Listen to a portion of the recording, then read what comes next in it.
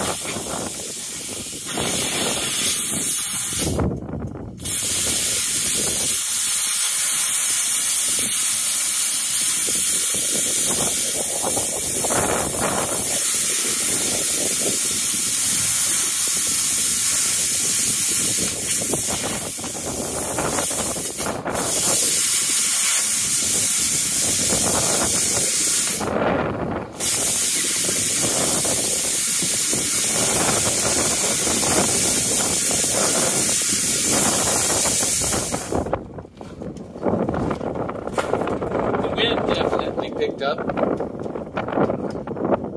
This cut brought to you by Hyperthorpe. No, we're not sponsored. You could do this with a grinding wheel. You could do it with a Sawzall and a metal cutting blade. I just happen to like the plasma cutter if you got one. And I've got it set so it'll cut through the skin. It won't go all the way through the ribs, but then I can go on the inside and see where I need to cut around the hat channel.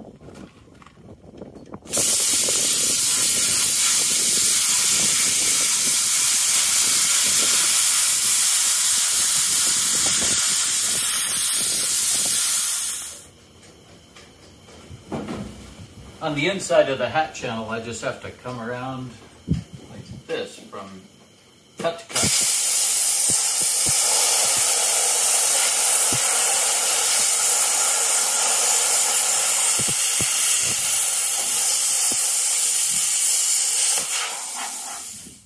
We are cut and separated. Actually, there's about a 1/4 of an inch gap there, and this is free. And then up front, we're starting to separate here, but there's a lot of adhesive. And what I'm using is actually this hose pick. It's used for getting in around like radiator hoses that have been clamped on and they're stuck to the pipe. And I'm using this now just to clear out or break the seal on the outside in the gutter seal. So, or the drip channel sealant, whatever that is. This is the inside of that brow over the window, the windshield, and even though I've taken out the rivets, it's definitely glued in place, so now I am just separating that glue seal with mallet and a little thin pry bar. Up here, this is the little drip guard over the driver's window, and I've taken out the rivets because my plan is to clean up this edge so it's nice and straight, and it will go all the way across and line up. and I will lap that over the new insert piece, which will go up underneath it. And so it'll be full width. It'll just look like this is a natural factory edge. It'll be riveted, and at the bottom it will come over this and get riveted into place. Now that 3M 5200 is pretty amazing stuff, and I could even lap it on top and seal it, and I know that it's not going to leak, but it's a more professional look, I think, to, you know, run your joint so that the upper piece laps over the lower piece. So that will come up here. Now this I bent out of the way, and after I'm done, I will bend it back, and I cut through here. Now you see that gap, that's just because I'm spreading it apart. But this I'll hammer back flat, and the new piece will fill that, and it's just gonna look really sharp, I think. Let me take you inside and show you. This is the inside over that driver's window. So it's cut here, and I will put new material in that channel. So it's cut here. One of the more challenging parts was actually separating the adhesive bond between the front cap there and the brow over the windshield, especially in the corner. Up here in the front, I could get a pry bar in there and pull that away, but over here, I just needed some extra love and needed a way to kind of push that up. And what I use for that are these positioning wedges. You can get these at a welding supply store, and with that, you can apply a fair amount of force. And you can see that I'm actually pulling that adhesive up and breaking that joint over there. So I'm doing that in a way that I'm not putting any stress on the windshield down here, because all that tension or force is being applied on this rib over the top and then directly down on that support. So after I get this all jacked up, because it's free, after we get it jacked up, then I can weld in new support channels. We are getting separated, but I want to show you something, a little bit of a snag. We're about 1.25 inches maybe apart down here. These nuts should be pretty easy to turn, and those are all super easy. But this one is noticeably harder to turn. And if you encounter that, do some digging, because something is probably stuck. And what I found was I've got a little piece of metal right in here that is still hung up. It's probably only 1/4 inch wide, and it's stretching, and I think it's cracking, but that was obviously resisting the movement upwards, and I could feel it in my nuts, if that makes sense. So anyway, yeah, don't just keep reefing on that thing. This would eventually break. It wouldn't hurt anything, but if you're hung up somewhere, you'll know it. Those nuts should be pretty easy to turn. So I'm just gonna zip this off with my long reach zip wheel, and then we'll be totally free and ready to crank this up 14 inches. I didn't adjust that jack at all. As soon as I cut that, this popped up. So obviously it was under some tension. And again, don't want to just keep going. You don't want to break anything or stress out, rack the frame where you're going to start busting windows. So we are free. And now it's time to clean up all the tools out of here, because I'm going to have to be moving around from jack to jack to jack, and we'll get this raised. I just realized I never showed you welding these on. And you may have noticed that when I did the video of that, tacking it into place, I tucked a glove in on top and bottom. The reason I didn't film the welding of these is because I cover myself and this with a welding blanket. Sorry, it was like I put a welding blanket up here and make sure I weld below the welding blanket, because those little BBs that splatter off the weld will stick to the glass. They'll actually embed themselves in the glass. It's pretty amazing. They'll go all the way across the bus. So I try to be really careful. Either cover the windows or use a welding blanket.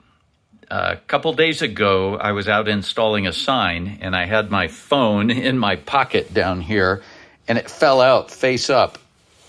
And I'm going to show you a picture here right now, and you can see, you'll see on the face of my phone, I've got a couple little BBs embedded in the glass, and that of course then cracked the screen on the phone. So be careful, cover yourself, make sure you have no chance for welding splatter to go anywhere else.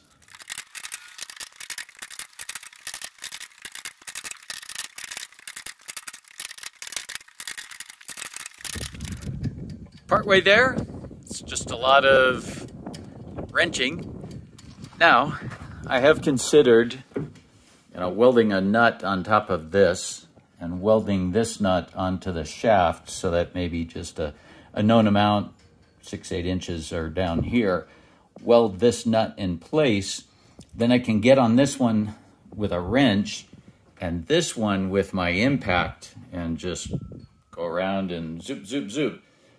But I probably would be tempted to maybe move too far on each move, so I just go around, do it manually. It's a little bit satisfying and zen-like. So this is what it's going to look like, but a bit higher. But now you can see our concept with the cut and how the new sheet metal will go under that upper lip, over the bottom lip, and get sealed and riveted in place. It'll look really clean. Over the door, again, it's going to look really clean. And then down the side, the seam will get covered with the rub rail. So that's all I'm going to show you today. Got nothing else for you. Have you ever done a roof raise? Well, the first time I did a roof raise, I had never done a roof raise. So just do it. Give it a try. As long as you're safe, brace things well, account for wind and side load and stuff like that so nothing falls on you if you don't get hurt. Just do it.